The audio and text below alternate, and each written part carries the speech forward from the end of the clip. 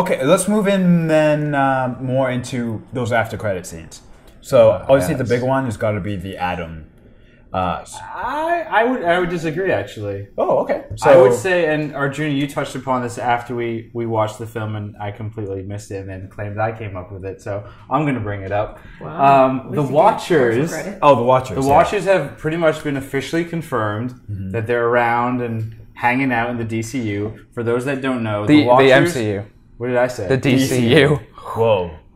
Whoa. No, DC comic movies. I don't blame it on myself. I blame it on how similar that these two universes are becoming. So really, it's your fault. Anyway, Do you bleed? Jim will. different universe. God damn it. Disney stuff. Anyway, yeah, the Watchers are basically bald aliens that look like, Roswell type aliens but bigger, and their kind of point in the Marvel Cinematic Universe is to kind of act as a, help me out with the words. They're kind of a Chroniclers. Yeah, they're there to basically tell the story of the MCU. Now, if you want to get kind of They're fourth wall breakers. Exactly. If you want to get deep with it, think of them like, and this is kind of what's cool, is they put Stan Lee sitting with there and hanging out with them, and think of like Stan Lee as a Watcher. He's kind of outside of the MCU and the events that are happening, and he's telling us, somebody, once again, even further out. The one thing that was kind of cool with adding Stan Lee and having him talk with the other Watchers, there's theories going out there that he may be one of the more famous Watchers. Utapau? That's not Utapau. that's Utapau's a Star planet Wars. Star There Wars. you go. He starts with a U. But the theory is that the same Stan Lee that we've seen in all the cameos is a Watcher, and that scene is to signify that he's hanging out with the Watchers, telling his friendly Watchers of, hey, this is what I've seen, and so forth. People are taking a step further to say, Stan Lee is 94 years old. He officially last year, 2016, said that he's kind of done with conventions, major like the Comic-Con conventions. Yeah. He's done.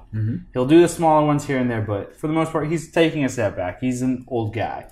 At some point, he will, pass on. This is kind of a really nice way to kind of keep his legacy around, is make him, Stan Lee, a Watcher. He's the one that kind of, and I'm not saying that Stan Lee came up with all the Marvel stuff. I'm not saying everything Marvel is Stan Lee. No, not at all. I'm saying he's a big person that is identified as a pop icon that relates to this, and this, I think, is a nice way to kind of give his legacy and his legacy and immortalize him. Like put it this way, Stan Lee's more recognizable than like Ant-Man, for example, right? There are more people out there who knows who Stan Lee is than like more people who knew like the Ant-Man story or like the Guardian story before the movie came out. You know what I mean? Like a lot of people recognize, even if they're not big comic book fans or movie fans, they know who Stan Lee is. It's Uatu. Close enough. Well, is he asking at the end of the scene, how am I getting back to Earth? Which wouldn't that kind of throw a wrench in that theory? I mean, you could say yes and no. I mean, maybe to go back on his assignment to watch. Maybe. I mean, maybe he doesn't know how he's getting back. I mean, where's his ship? I mean, there's a lot. His other Watchers, and that's the thing with Marvel, is the Marvel Cinematic Universe is so big, and even in the comics, it's so big. You can't give everything a rhyme and a reason. You just have to kind of go with it and just let it be. And that's what's kind of cool with storytelling, right? If we knew the answer to every single question in a book or a story, it takes away from your own creativity and your own imagination. And your interpretation.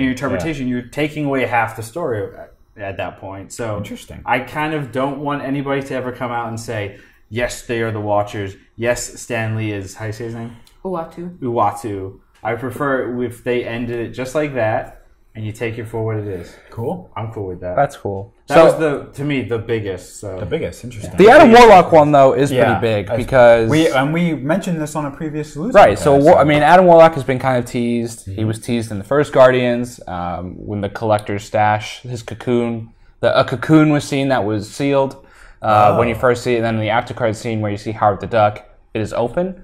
So people were like, is that Adam Warlock's cocoon? maybe it is, maybe it isn't, but there's clearly a different Cocoon with the Sovereign Goldie people, and they are making Adam Warlock. And Adam Warlock, as we talked about last week, is famous in the Infinity Gauntlet comic arc, with Thanos and everything. So interesting to see him introduced here, and as James Gunn kind of confirmed, this movie takes place only a few months after the first Guardian, so it's circa 2014, 2015. There's an article link in the outline if you want to look at it. Wow, technology in 2014, 2015 is so different. We had iPhone 5s back then. Now we have iPhone 7. So, but the rest of the MCU is in the, theoretical current present, right? Or theatrical present. So when Infinity Wars Part 1 comes out, it'll be 2018, and we'll see the Guardians in there, obviously. So it would be 4 years, 4 years after that second Guardians, which means Adam Warlock could somehow, maybe, potentially be involved in Infinity Wars. Maybe a Guardian. At the very least, he should be in Guardians 3 in some way, shape, or form. Because he's being made specifically by the Sovereign to fight against the Guardians. Right? Yes. So technically, it would be interesting they brought him into the Infinity Wars thing, because it seems like his first iteration would be to be fighting the Guardians. Maybe. He kind of switched. I mean, he's not. Sure. He goes back and forth because he gets the Infinity Gauntlet at one point, and that drives him mad, and a bunch of other things. Yeah. So. Interesting. And also, it's interesting enough. I forgot what I was going to say. That was interesting enough. Awesome. A couple of the other scenes that were there. Stakar, which is played by Sylvester Stallone, he has a bunch of Ravengers with him and says, hey, we should all get back together. This is kind of a call out to the 1975 Guardians of the Galaxy. Yeah, it's the original crew. Which is the original crew. So before there was Star-Lord, Groot, there were these guys actually, which is a glass-faced person, a star-type person. They're getting band back together. Are they a movie? Was it a movie? No, the original comic. And James Gunn said you will see Sylvester Stallone and this version of the Guardians in some future way, shape, or form. Now, I don't know if they're going to have a full movie or like a TV show or a special. Or a flashback. Or a Guardians of the Galaxy Expendables. There you go. But yeah, because where they're going. Stakar is, I think, Starhawk. I think Starhawk is his superhero name. Wait, isn't Starhawk supposed to be Cyclops' father? Cyclops is in... So I remember... Do you remember the animated X-Men TV show? There's a whole arc where the X-Men go on a spaceship, and it's like Cyclops' dad. And I thought that might have been Starhawk, but I could be completely, But anyway, they actually got really famous actors, quote unquote, well, pretty big name to play those. Oh no, it's Corsair. Yeah. Oh, that's Cyclops' dad. They got some pretty big name people to play those extra Guardians. Vin Rames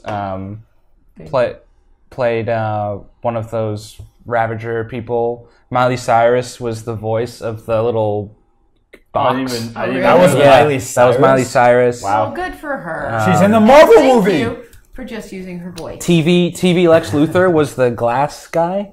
Yeah. Didn't even know that. Yeah. Really? Yeah. Oh, remember, we had talked about Michael Rosenbaum a few months ago being in Guardians 2, and that this was his character.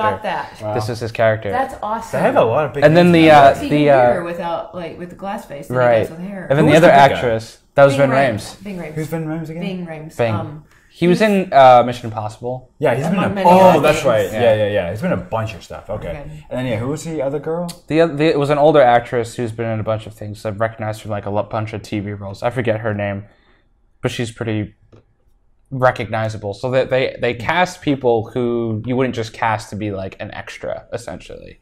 Yeah, and you would assume it being Disney and the MCU, they're probably signed on to like 15 film contracts.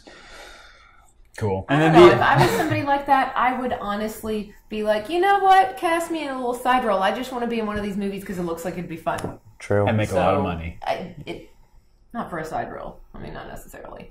I think easy money. If I didn't have to worry about money like that, and I was already popular, famous, whatever, I would be like, sure, I'll do it. I don't even have to, whatever. I would like this small role. I think it would be fun. So maybe. And then the other big scene was Kraglin is practicing, obviously, with Yondu's arrow. That was actually the first one that showed. And that was actually more comical than anything because he's practicing. Him and Emo Groot. He takes the arrow. Oh, yeah, and then the Emo Groot one. Emo Groot just really made And then Emo Groot in his room saying that, Star-Lord is boring. And his little voice cracking. I am Groot. It's perfect.